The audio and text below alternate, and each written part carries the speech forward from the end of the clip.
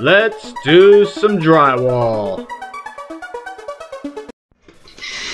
Hey do-it-yourselfers, here's a basic tool called the Sheetrock rasp. Very important tool to have if you're going to be hanging sheetrock.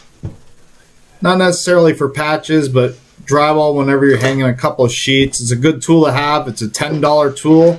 It's easy to use.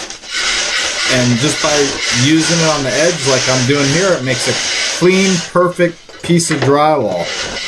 This is a hide rasp. I recommend you buy one for your drywall projects. Get yourself a rasp so you have the proper hanging tools.